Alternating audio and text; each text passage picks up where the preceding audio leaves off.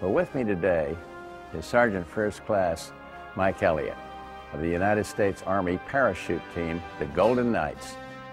Sergeant Elliott represents over 1 million men and women of the active Army, Army Reserve, and Army National Guard that serve our nation around the world.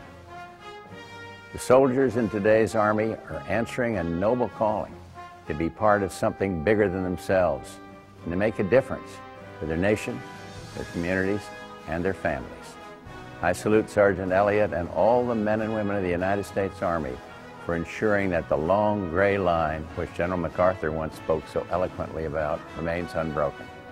I also salute the families, teachers, coaches, and friends of these outstanding men and women who support America's best and brightest.